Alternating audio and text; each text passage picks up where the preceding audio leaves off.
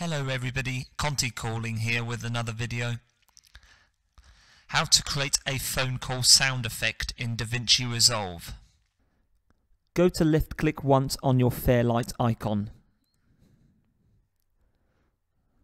Go to File, and Import Media to find the sound file that you wish to modify in this project. After finding your MP3 file in your File Explorer window, left click once on the media pool icon inside your Fairlight interface if this is not already highlighted. Go to the thumbnail of the file that you have just inserted. Left click on the icon, hold your mouse button down and drag your mouse cursor to the timeline which appears to the side. Let go of your left mouse button once your mouse cursor is over the track for audio 1. Use the horizontal slider to the right to increase the size of your edit on screen so that this is easier to see. Go to Effects Library. Left click once. Inside the Effects Library panel, go to Audio Effects and Distortion. Left click once, hold your mouse button down and drag this to the edit on your Audio 1 timeline. Let go of your left mouse button once your cursor is over the track. Close down the distortion window which appears by left clicking once on the cross in the top left corner. Left click on Inspector to open up a new panel. Scroll down the panel until you get to Distortion. Apply the following settings to your distortion effect. High cut should be set to 20K. Low cut should be set to 25, mode distort, level 90, ceiling 0, dry wet 76, output level 0, auto level ticked. I'm going to left click on media pool to close this panel and increase the size of the effects library section. Underneath audio effects once more, inside Fairlight effects, go to vocal channel. Left click, hold your mouse button down and drag this on top of your edit on the timeline, as we did with the distortion effect. Apply the following settings to your vocal channel effect.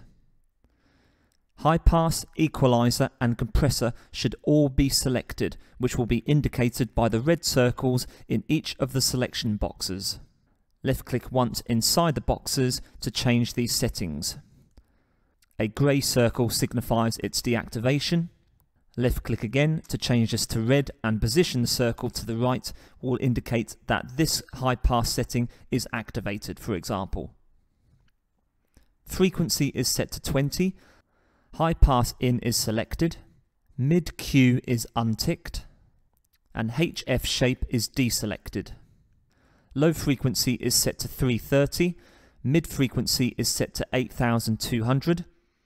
High frequency is set to 5000. Low gain -17, mid gain 16, high gain -18. Threshold is set to -25.6, ratio to 1.5, reaction 0, gain 3.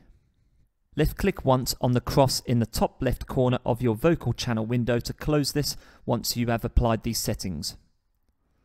Left click once on Mixer.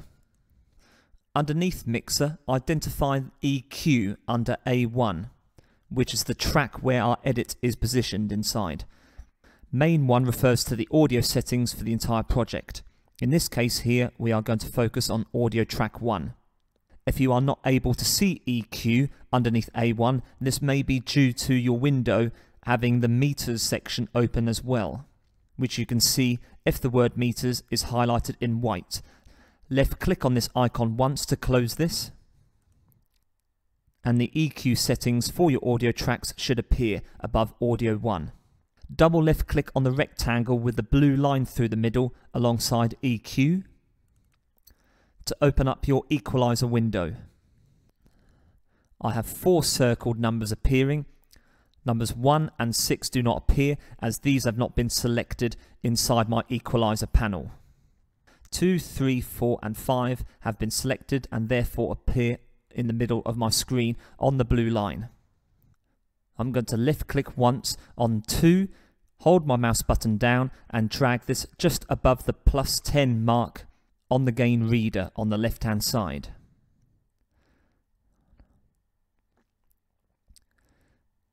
I will now drag this to the right, just before the halfway point of the grid. The settings below the grid should be updated automatically.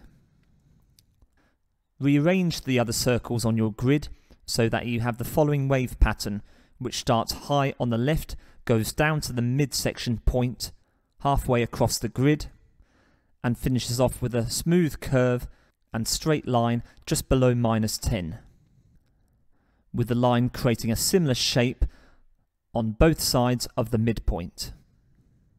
Note how these circles are in similar positions as well, number 3 being a rectangle and a half away from the point where the wave crosses over into the bottom half of the grid, the same as 4.